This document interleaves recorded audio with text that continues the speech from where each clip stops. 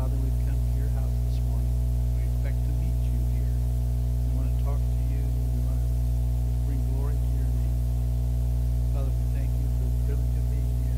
We ask now that you would be pleased by what the songs we sing, thoughts of our heart. In Jesus' name we pray. Amen. If you will, please stand up. The first song is I Will Celebrate. We will celebrate.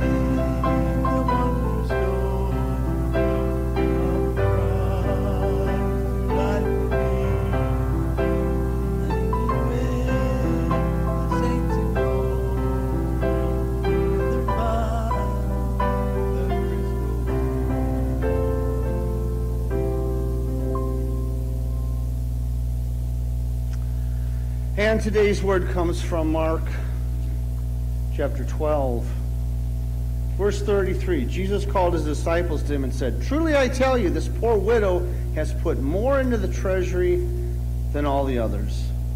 They all gave out of their wealth, but she, out of her poverty, put in everything, and she had to live on." Lord, we thank you for this verse, that it's not only about money, it's also about the time we put in. It's about our talents, it's about our gift, it's about our heart.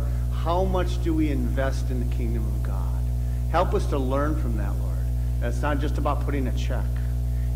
It's more than that, Lord. It's about the love that we have for you. Let us learn that love. Let us continue just to praise you, Lord. Be with those that are on their way here, Lord. But again, let us just open our hearts and praise you. In Jesus' name, amen.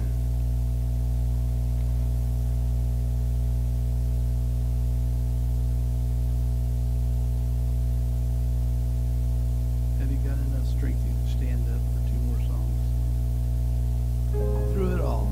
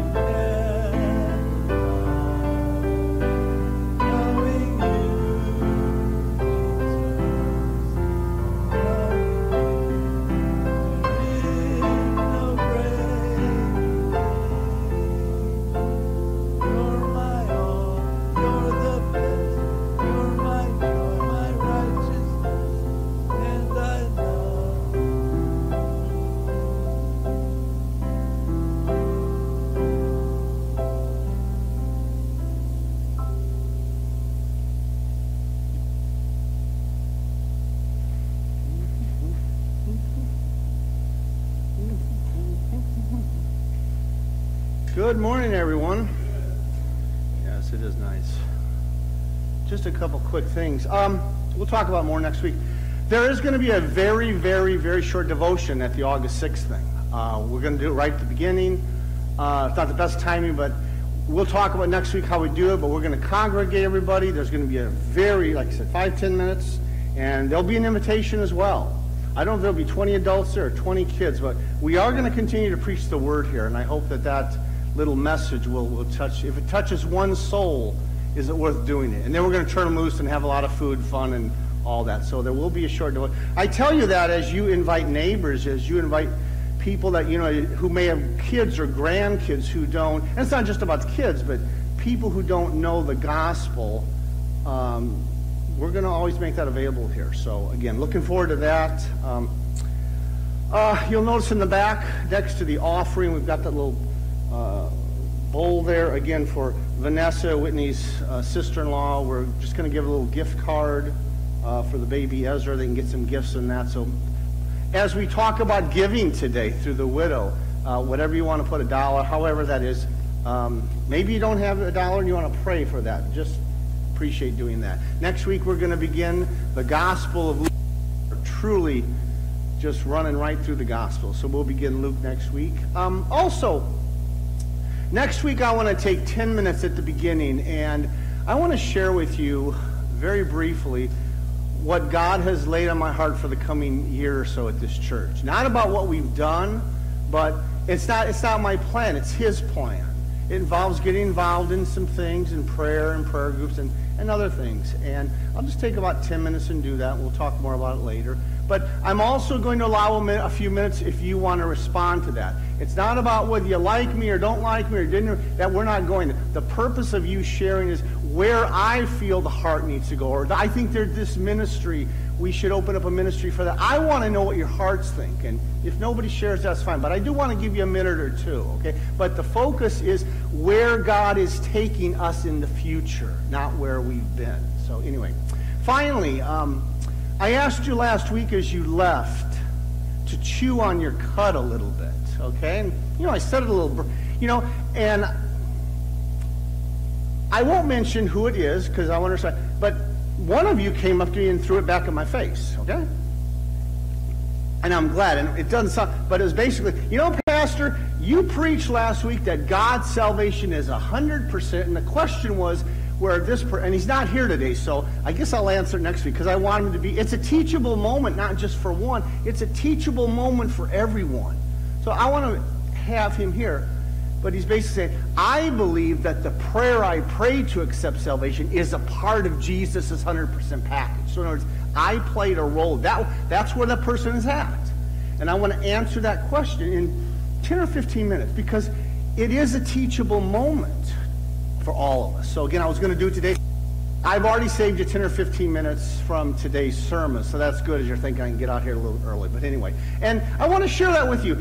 If there's any biblical things that are on your heart, I'd love maybe once a month to take 15 minutes of a sermon and teach on that biblical thing.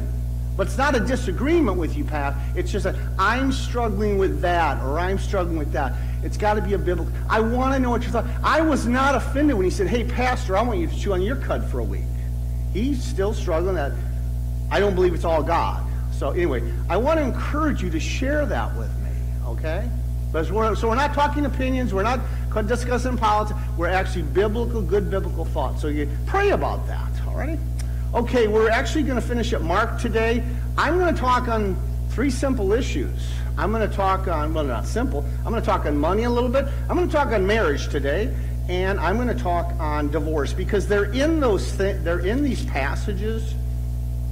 Over the years, friends, I've been asked all these questions: this, that. Am I going to heaven? Am I going to hell? And I just want to touch on a couple things. We're going to pick up on, let's see, Mark 12. We'll be in Mark 12, verse 41. As I said in the opening thing, the widow's offering. Again, Mark 12, 41. Jesus sat opposite the place where the offerings were put and watched the crowd putting their money into the temple treasury. Many rich people threw in large amounts, but a poor widow came and put in 2 very small copper coins, worth only a few cents.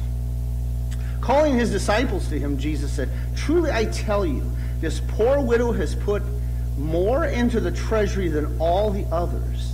They all gave out of their wealth, but she out of their poverty put in everything, all she had to live on."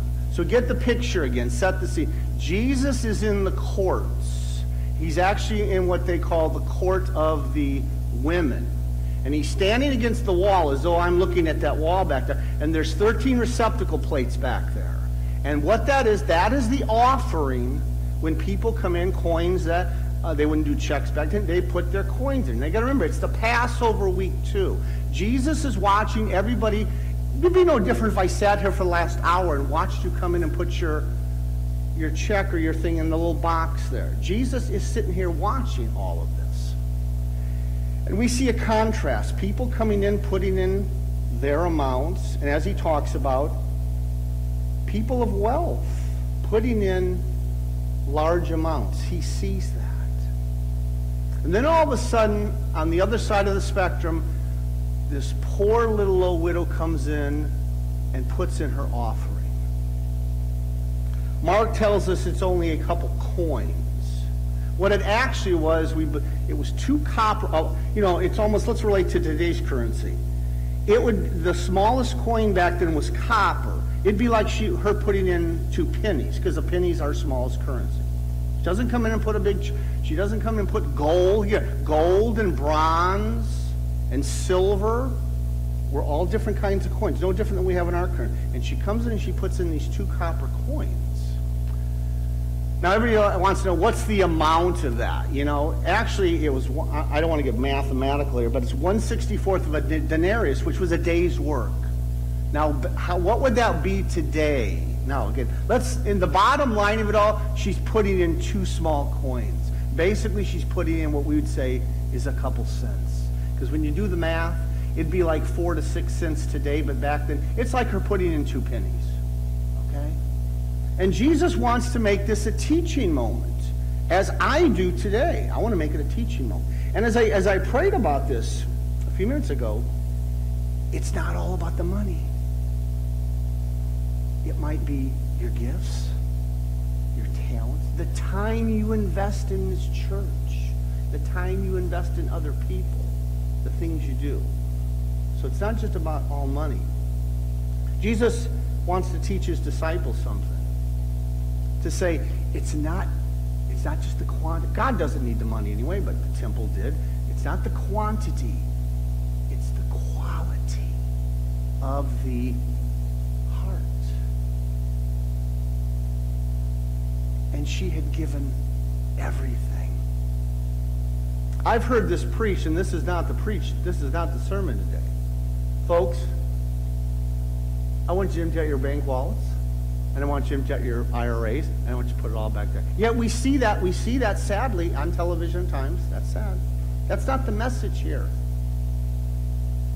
Jesus is not criticizing the other half. He's focusing on that lady who came in here.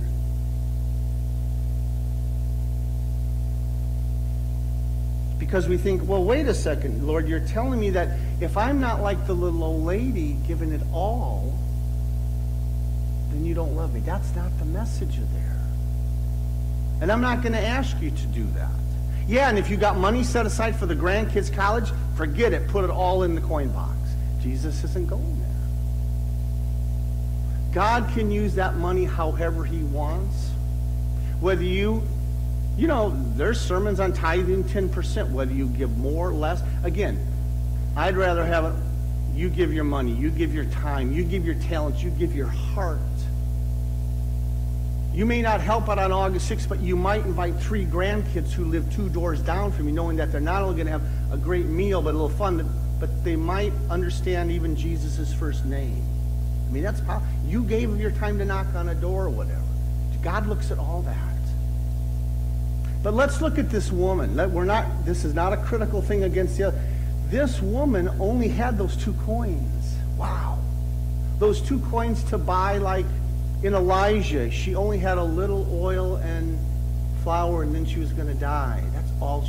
She did not know what tomorrow would bring. Wow. This lady really is poor, yeah. And she gave it not with a bad attitude. Well, I gave a lot to Jesus, but I'm really struggling. That's a whiny, negative. Jesus sees the heart here. And he saw that. How did she give it? Not whining and she gave it with love. So I don't want to talk about your tithing habits today. But as God has blessed me over time, my tithings have gotten better. I don't mention amounts here. That's between God and I. But do you give with the heart? Not rather, I'm going to empty it all out today. The whole checkbook. I'll even get I'm going to give it to God. But even the way I say that has a bad attitude. Again, what you give to God of your heart, that's what's important. Think about that as we go into the next year or so. And I'm not saying people haven't given of their heart and their time and their love. That is so important. It was quite a message to the disciples. I hope it touched you in a special way. How am I giving? Not just money. But I have many people come up and say, you're telling me to give it all. No, that's not the method. Remember the lady, she gave it all. That's money. Let's talk a little about marriage. Mark talks about it, and I want to talk a little bit about it too. Someday it's not going to happen. Someday I'd like to know your thoughts on that. I don't know if we'll do an hour seminar. I don't know if we'll do, but I'd like to know your thoughts on that. With all that's going on today, I'm not going to preach about it today, but I'd like to know your thoughts on that. Not that we all have to be on the same page, but there's a lot going on in marriage. I want to talk briefly about what was God's plan for marriage. And how is that being lived out in the world today? Well, just think about that.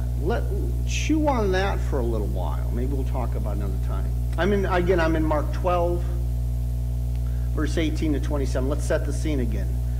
Mark 12:18. Then the Sadducees, who say there's no resurrection, they didn't believe in the resurrection, came to him with a question. Teacher, they said, Moses wrote for us that if a man's brother dies and leaves a wife but no children, the man must carry the widow and raise up offspring for his brother. Now there were 7 brothers. The first one married and died without leaving any children. The second one married the widow, but he also died, leaving no child. It was the same with the third. In fact, none of the 7 left any children. Last of all, the woman died too. At the resurrection, whose wife will she be, since the 7 were married to her? Question mark. Jesus answered him. Are you not in error because you do not know the Scriptures or the power of God? They had erred 2 ways. We'll talk about that. When the dead rise, they will neither marry nor be given in marriage. They will be like the angels in heaven. Now about the dead rising. Have you not read in the book of Moses, in the account of the burning bush, how God said to him, I am the God of Abraham, the God of Isaac, and the God of Jacob? He is not the God of the dead, but the living. You are badly mistaken. Again, the Sadducees, as Jesus is approaching his way to Jerusalem, the Sadducees want to trip him up. The Pharisees will do it. We want to trick him. We want him to say something that's so questionable to the Word of God that people will react to him in a negative way. So they bring up this question of not so much marriage, but the deeper issue is the resurrection. It's funny, we talked about that in the Sunday school today. Now, the Sadducees didn't believe in the resurrection. They didn't believe in future judgment of God. They didn't believe in angels and spirits. And like the oral traditions of the Pharisees, remember the Pharisees took all the law, but they added 200 or 300 that are oral traditions. They didn't believe in that other. So that's just a little bit about the Sanhedrin, despite the fact that they were rulers in a way. They only believed in the 5 books of Moses: Genesis, Exodus, Leviticus, Numbers, and Deuteronomy, called the Pentateuch. And they're talking about, and I won't get into, they're talking about Deuteronomy 25. What happens when a husband and wife are married and the husband dies? what happens to the woman? What happens to the generation? Does the family continue? And to keep it simple, that if there was a brother or a close relative, they would marry that widow to preserve the family. It's a good thing. Now, there were 7 brothers. That's a made-up story. That wasn't really a story. You got to remember, the Sadducees are approaching Jesus with a nasty heart, and Jesus knows that. Notice that he doesn't react violently. He doesn't punch anybody. He's wise to what they're trying. You know, sometimes we need to be wise. You know, I got to be honest. When you were all walking out last week, and my brother, who isn't here today, and I won't tell who it is next week, but when he walked out and says, Pastor, I want you to chew on your cud for a week. If that had been me 10 years ago, you'd have been surprised at my attitude. I would have taken that very personally. I wouldn't have done that. I don't think I'd beat him up anyway. He'd probably kill me. But anyway, I would have taken it quite differently. Like, wow, I'm offended by that. But again, I hope that as you look back, God is maturing you in some. And I thought, I'm gonna dig into the Word on it. It's a great issue. And like I said, anytime India brings something up, I want it, because if it's teachable for Jim, it's teachable for Bobby, it's teachable for all of it. And I dug in and I chewed on it all week, and I chewed on it, and I went back to the scriptures and chewed on it. You know, and I grow. That's why I ask you to do that. If there's things you do, go back to the Word of God. Go back to prayer. Go back. Let the Holy Spirit guide you. And I was blessed. Did it change my thinking of God giving? No, it didn't change. It blessed it. So in a ways, I applaud my brother for challenging me in a good way. So here's the Sadducees trying to trick Jesus with a story they don't believe. And Jesus says, verse 24, are you not in error because you do not know the scriptures, or you do not know the power of God? Jesus is going to approach this from 2 angles. My friends, he didn't say my friends, you don't know the scriptures, and you don't know the power of God. You know, today in the Sunday school, we talked about the power of God, the living power of the resurrected life. We really didn't get into that, but if you know Jesus Christ as your Lord and Savior, are you living the resurrected life now? It's a yes or no question. If you are, doesn't mean you're going to have a perfect walk. Do you believe that? They didn't believe that. And he says, by the way, you don't know the scriptures. You know, I've told that to people here. I don't think I said, not here. I said, you don't know the scriptures. And you know, that's kind of a tough thing to say to somebody. But there are times when people, they don't know what's here. And Jesus kind of walks them through that. He starts with the second one. In verse 25. When the dead rise, they will neither marry nor be given in marriage. They will be like angels in heaven. I'm sure this has been preached to you. Are we going to have the wife and spouse we have in life now? Are they going to be with us in heaven? They'll be with us, as will all children of God. But will we be married, husband and wife, like we are on the earth? Jesus gives us that answer. No. We're going to be like angels. Be careful. I didn't say angels. You will be like an angel. Immortal, eternal. You know, you sit and think, David, Pastor, I can't wrap my arms around the love that's going to be there. Yes, don't try to wrap your arms around, because you can. It's going to be so wonderful. But we will be like angels. You know, I look at Bill and Sue. Yeah, you know, I could mention a couple here, okay? I mean, that love from earthly love will be so wonderful in heavenly love. You know, we think of marriage. We think of romance, and we think of sexuality, and we think of procreating and all that, and that's going to happen. There won't be any of some of those latter things. There will be not procreation in heaven. We won't be making babies in heaven. All those children will already be there. So marriage is not to be looked at what happened, you know. And have you ever talked to people about this? I mean, I do talk about that. Yeah, when I get to heaven, I'll have my condo on the lake with the boat, okay, and and my husband and wife will be there, my 6 kids. I'm going like, you will be with them together in God's unity, but it won't be set up like a worldly thing. I hope that's not negative to anybody. It's just the love will be so grand we we can't imagine how wonderful it's going to be. Angels don't have marital relations. Angels don't procreate, is what Jesus. We're going to be like the angels. Doing what? In love and fellowship of God, praising Him, and whatever God's plan is. I trust in that. I hope you do too. Again, it's all centered on God, not what happens in life will happen in heaven. No, it's going to be completely different. So he answers that. Then he goes back to, so he's telling them,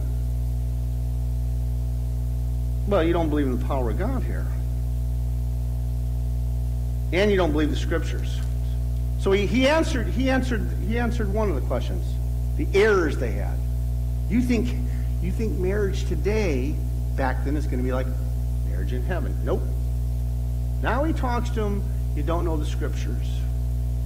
Verses 26 and 27. Now about the dead rising. Have you not read in the book of Moses, in the account of the burning bush, how God said to him, I am the God of Abraham, the God of Isaac, and the God of Jacob? He is not the God of the dead, but of the living. You are badly mistaken. The Sadducees are saying, Jesus, there's no mention of the 5 books of anything in the resurrection. I don't know if I would have found it, but Jesus' point, yes, there's talk of the resurrection in the 5 books of Moses. And you're thinking, where? Jesus gave them the example, the burning bush. And the power of that is I am, not I was. If he said, I was the God of Abraham, Isaac, and Jacob, he'd be saying, was is past, they're dead. But he isn't. He's saying, I am the God. What is Jesus saying? Abraham and Isaac and Jacob are in heaven with God the Father right now. They are living. They have been, in a way, resurrected. Spiritually right now. Eventually their body will be resurrected. But they are of the living. God is of the living. So as they said, I don't believe in resurrection, Jesus just said, yeah, there's one point. There is a resurrection. It happened to the 3 patriarchs. It'll happen to us as well. So Jesus has taken them on in both issues about not understanding the power of God and not understanding Scripture. There will be a resurrection. You know, there already, let me correct it. Let me add that. There already has been a resurrection. We had the resurrection of Lazarus we talked today. We had the true resurrection of Jesus, the first fruits.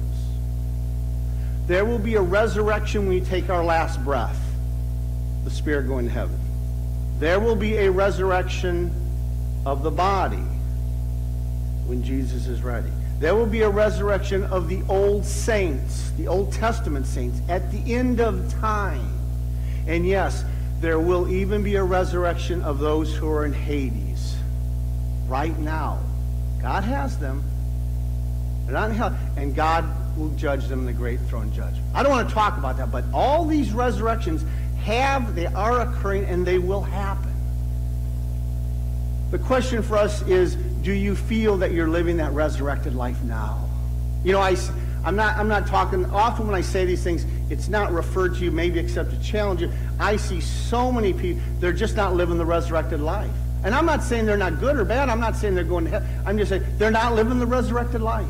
And that's a challenge to me to live it as well, even when I have tough moments. Are you living that resurrected life? Do you believe that Jesus Christ is the resurrection? And I hope you do. So there was a resurrection. There will be a resurrection. There will be a body resurrection. There'll be all of those resurrections. And he corrects the Sadducees here. So we've talked a little bit about money today. We've talked a little about marriage today. What it will be like. You know, when I say it's going to be wonderful, I think I got to be careful saying that because I don't want to label it. But how do I deal with it? It's going to be more fantastic than I can even imagine. And it's not about me or you or what we get. It's about how good our Lord is. And will there be wow moments? Let them happen when they happen. But never forsake that those wow moments happen in this life too. Not all of it, not everything, but a lot of those wow moments. We should really wake up every day, and I wish I would do it every day. We should wake up every day and have a wow moment. Maybe it's the sun. Maybe you say, I have another breath. Maybe the heart is beating better. Maybe the doctor took care of me. But we should have a wow moment and praise God for that. So we talked a little about marriage. We talked a little about money. One more issue. And as you can probably tell, I'm going to keep it short today. I want to talk very briefly on divorce. It's in the scripture. And if you wonder, why do I talk about the 3 or 4 things? God lays this on my heart. I don't pick it out and say, I talk about the things God has laid on my heart as I go through the week and put it together. If God wants to change my mind, he's going to change my mind.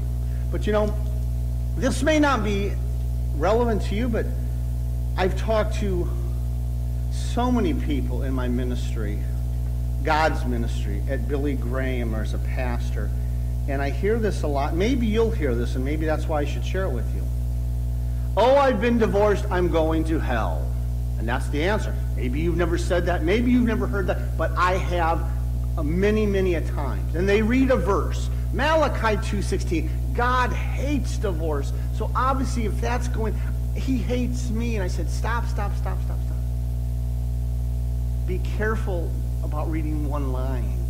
Know the context, the paragraph. Read the chapter. Read the whole book.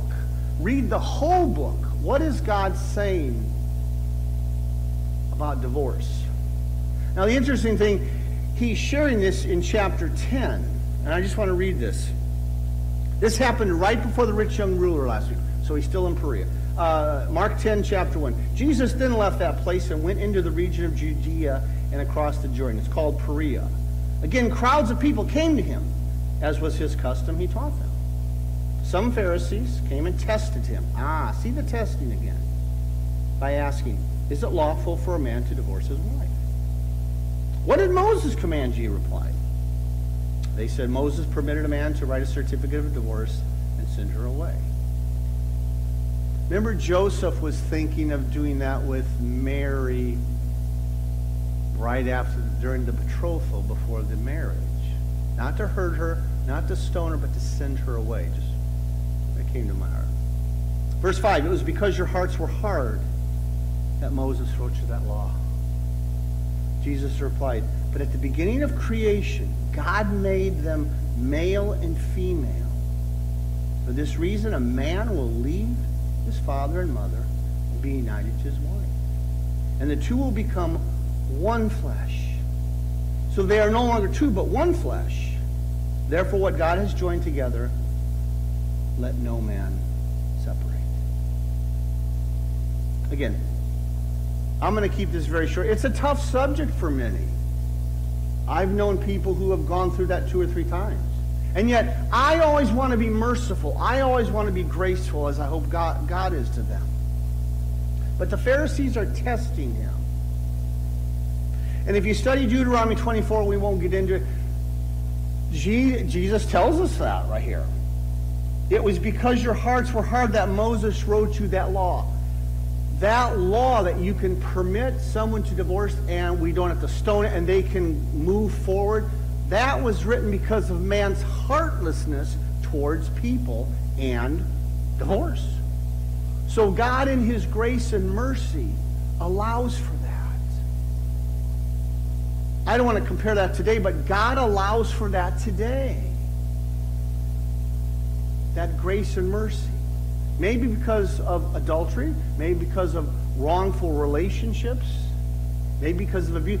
God allows for that in a court of law. And that is very important.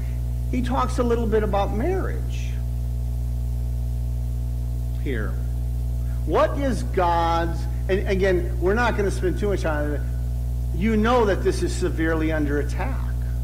But it shouldn't be in the church world. What is God's view of marriage? He goes back to the creation. One man, one woman. Becoming one flesh. Most of you had these verses read to you when you were married. Therefore, what God has joined together, let no man separate. The two of you will become one flesh. You're probably still thinking about that. Chew on it a little, okay? 2 into 1. Yeah. Not 2, but 2 into 1. Hopefully with God. I don't know about you, but I find a lot of people, man and woman, come together and there's no God. You need the 2 together with God.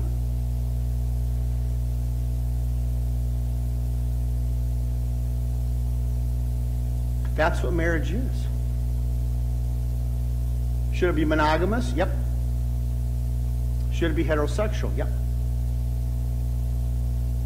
Should it be permanent in this life? Yeah. God wants that. Should it be one flesh? Yeah. Well, Pastor, you're spewing hate out here. No. I'm believing God's word. I believe that. I believe that everybody can be loved. Everybody should be loved. No one should be discriminated. But this is God's law.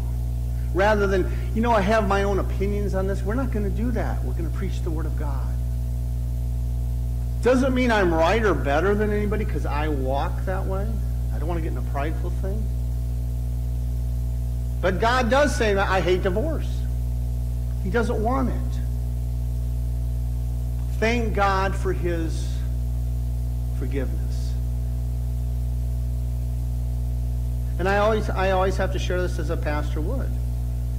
It's not just going through the civil requirements of a paper, of a judgment, of being granted that divorce.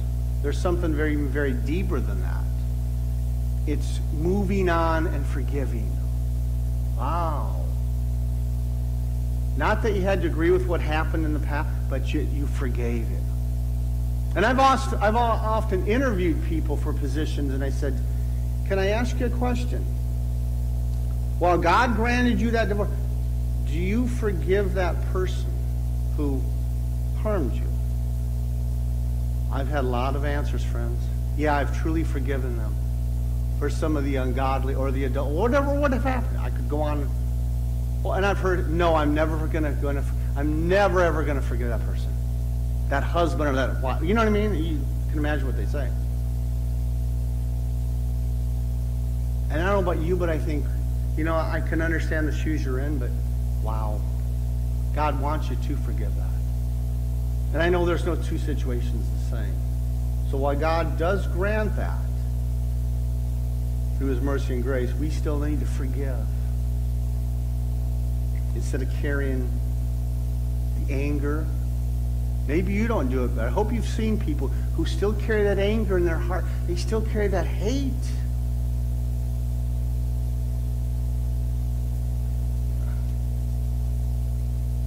So we've talked a little about money today. It's not about money, but your talents, your gifts, your time. And I truly hope everybody gets involved in the August 6th thing. Whether one kid comes or 40 kids come and 20, I truly believe that. Everybody has a hand in it. Maybe you just want to pray for somebody. That's fine. We've talked in both last two sections on what is God's plan for marriage. If you're living that out, that's an indirect praise to our God. Thank you, God. Thank you that you took the vows. Nobody's perfect. Marriages come up and down. And you live those vows. And if you've lost a spouse, as I have, you carried that out to the end. Despite the ups and the downs and the pains and the medical situations. Stay true to that. God will bless that. You may not always see it. People watch that. People watch how you take care of your spouse. They see that in great ways. And that's a great sign because I do think the world is watching us, how we respond to that. Privately, I'd like to know your thoughts on other things that I'm not going to talk about today. Are we still here to love people? Yeah. But I'm going to live the life that God has laid on my heart. I still think it's God's plan. But we got to be careful not to say, I'm better than you are. So anyway. And finally, thank God for God's love, knowing man's heart. I'm going to show some mercy and grace. I want to close here, keeping this a little short, and just briefly touch on what I want to share. Maybe I'll share it next week, about 5 or 10 minutes. But it deals with the question that was thrown at me. And maybe I'll do that. I think I'll start it and stop. And we'll pick it up next week. I think that's a good one. That's what the Holy Spirit's telling me. Pastor's preaching that you can't do anything to get your salvation. 100%. And the question is, I kind of disagree with that. I think my prayer to receive Jesus is part of that. You got the question where the division is? Pastor's saying it's all of God over here. And this part, no, I had a hand in that. Kind of like the rich young ruler. So I'm going to start by drawing a huge line right up. There's a huge line here. Huge line. See it. To this side, it's all of God. Everything I'm going to preach today is all over here. He did it. The Father, Son, and Holy Spirit did it. What's on this side, Pastor? This is where you first make that prayer and you start to live that eternal life. Because, and I'll paraphrase, we weren't there at the beginning of time when God knew us. And he did know us. And he did predestine. And he did choose us. And he loved and he adopted. And if you don't want to, I accept that. God adopted me before the Son was created. I can't prove that, but I know that because the Word of God tells me. He predestined me to do good works, not salvation. He chose me as he chose you. Okay? That was before I wasn't even born. He stands on the cross of Calvary ready to be crucified for my sin. And he looked to the Father, forgive them, for they know not what they do. He wasn't just talking to the Jews, he was talking to all. Forgive. And the Father forgave us. I'll keep it simple. The Father forgave me. Do you say the Father forgave you? I hope you do, because he did. The Father and Jesus agreed, and that sin was judged on the cross. My sin past was judged on that cross. Wow. He did that before I was born. So don't start thinking I have a huge role in this. And I do have a plan in the future, but I'm not even born yet. It's all over here. God the Father resurrected him before I was born. Okay? And let's not forget, on Good Friday, Jesus prayed for me in Gethsemane. Now, he doesn't have a list of 8 billion people. He prayed for you in Gethsemane. You know, the question is, do you believe that or not? I believe he prayed for us. In John, he prayed for himself, he prayed for the disciples, and he prayed for the believers. I wasn't born yet. Now again, please, he didn't have a Hugh, David, Bill, Jenny, Karen, he did, but he prayed for the believers. I mean, why would you do that, Jesus? I thought, wow, that's a wow moment. Why would you loved me that much? And then the Father resurrected you. All this happened before I was even born. And I'm going to say, my prayer was a part of the salvation. No, the salvation was done when Jesus died and the Father resurrected. Salvation was done. Let's remember one thing. The little box I was going to put. Salvation's not a thing. Salvation's not an it. It's a person. That Jesus, the Father, Son, live inside. That's what the salvation gift is. We get all I'm being saved and I'm being reborn almost like it's a thing. And it is a walk. But never forget that it's the person that lives inside of you that makes all the difference. And I'm saying this to somebody online who's watching online, that as we ask and we close the service, if you don't know Jesus, you're not praying to get a thing. You're not praying to get you're praying to have Jesus actually come and live inside of you. You know, at the August 6th, if I say a timid devotion and one kid accepts Jesus Christ and he's at a mature age, I believe that Jesus came into that, despite the fact he'll probably struggle over the next 80, 90 years of his life. Believe that. So all that happened before that. And like the rich young ruler, yeah, but I had a hand in it. No, you didn't. You know, let's think of some things that man has done to try to add to God. God built a paradise and Adam and Eve wanted to be like God. They kind of blew it. God makes this beautiful paradise in creation, and man had to build a Tower of Babel. Okay? God gives the Pharisees the Word of God, and they have to add 200 or 300 words of before. Can't you see that so much what we want to do, we mean well, but we're not God? Okay, so where are you going this past? All of this has already happened before time, is why I believe that salvation is all of God. Then where does the prayer fit in? It doesn't fit in it fits in on this side. That the first thing you ever done, the first act that you ever made, and this is true of all of us if we know Jesus, the first act as we went through the cross was to pray that prayer. That was the first thing you did. We think that I've added to God. I don't want to even get on that thing where I have to add to God's. God is good and God is great and He doesn't need me. So that first prayer, that beautiful prayer you said, and somebody out there, if you want to pray to accept Jesus today, all you have to do is ask Him in your heart. Tell Him you're a sinner. That you believe He died. And maybe you don't understand that. He died, but the Father raised Him, and you want Him in your life. You've tried everything. We truly believe the Word says He comes into your heart. Whether you're 5 and you're mature, or you're 105. God tells us in Philippians 2:12. I want to read it word for word and I'll close. And by the way, I thank my brother for saying, chew on the cud, Pastor. I did. I dug into it. What did I say? Ephesians? Yeah. Oh, I said, I'm sorry, Philippians. Philippians 2:12. Philippians 2:12. Therefore, my dear friends, as you have always obeyed, not only in my presence, but how much more in my absence, continue to work out your salvation with fear and trembling, for it is God who works in you to will and to act in order to fulfill His good purpose. Work out your salvation. That does not mean you get 10%, 10%. It means you already have it. Now begin working that salvation. Each and every one of you, if you're a child of God, you're still working on your salvation. You have it, but you're working out step by step by step by step by step. And you're doing things now that you wouldn't have done 5 to. You're working that salvation out. Someone said, well, are you telling me that as I do each thing, I gain salvation? No, you already have it. It's a gift. Because why do you have it? Because it's a person that lives in you. Jesus doesn't give you 10% of Himself. He gives you all of Himself. You know, I don't know about you, but when I say that, I get joyous. I get excited. I'm never going to apologize for my enthusiasm. I get excited. I hope that you do that when you're with Lord, maybe in your private times, or we need to praise Him. But that first step in working out your salvation is that prayer.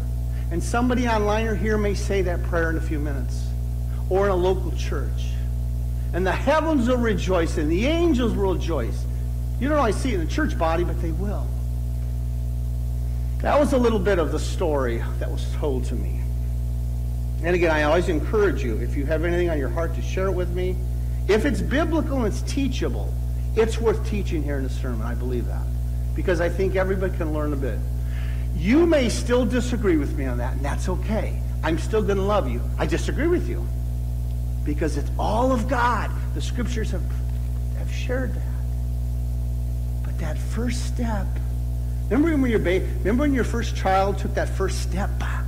They did that first step. That's what it's like. And you all did something differently. I don't know if it was at a revival or a meeting, or maybe it was private. Someone could have been in a bar. You know, Billy Graham used to preach. You could be in a bar having your 15th drink, and you've just had it, and you give your life. It's different. But we all come the same way. We come through the death of Jesus Christ. Father, we just thank you for this time, as short as it is today, that it's all about you. How loving you are, how gracious you are, how merciful you are. I can't take it all in at times. But Lord, thank you that when we ever ask for that, it's there. There might be someone here praying for something really serious in their life today, or a person, Lord. Let them ask of that. We thank you, Lord. We thank you that as I've kind of laid an altar call here to anybody listening, believe that God did it all and did it fantastic.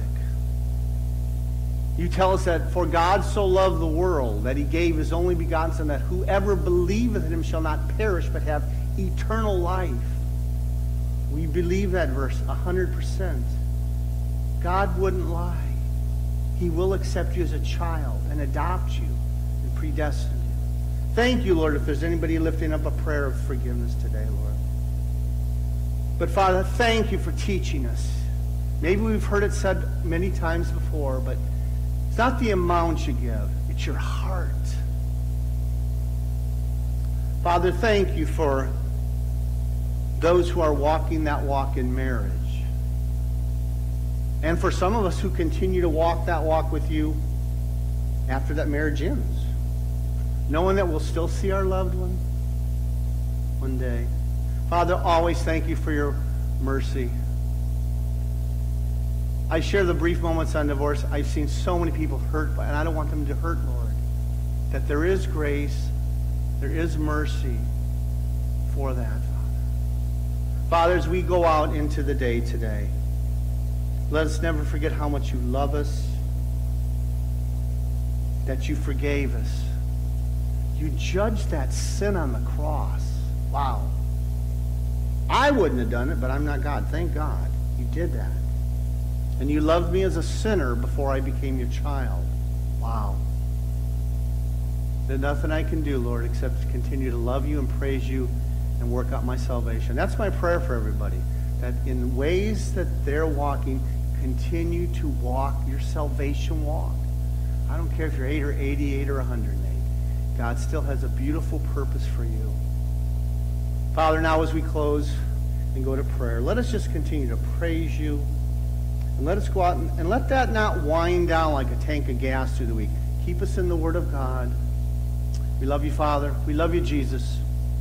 We love you, Holy Spirit. We pray it all in Jesus' precious name. Amen. Thank you.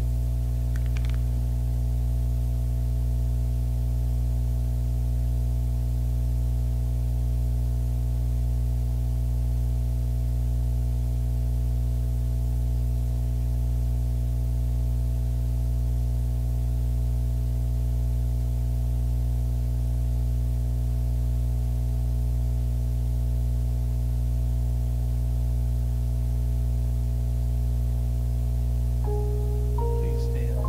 It is time.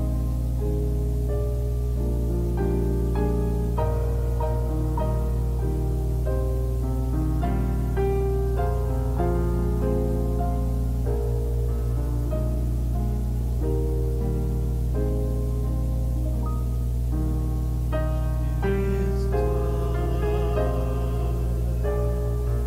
It is time. He makes all things beautiful in His time. Lord, please show me every day that You're teaching me Your way, and You do just what You say in Your time.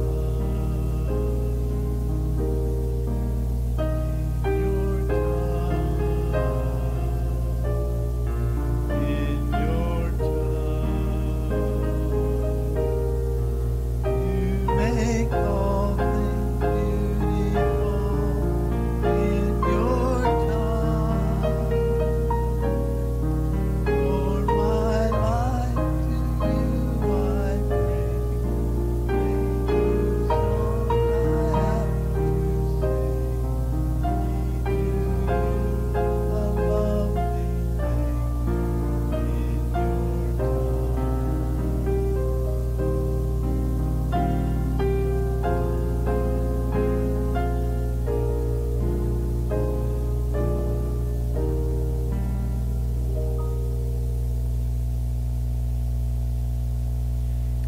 Father, you sent Jesus to earth at that precious time.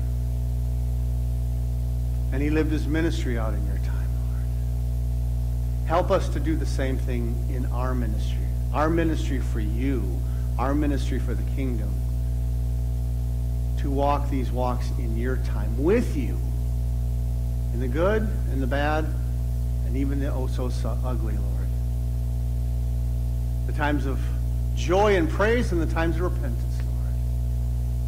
Let it not just be in the four walls and the ceiling of this church, but let it be in our hearts, whether we give or share the love of Jesus or put an arm around somebody or say, talk to me, I'll listen.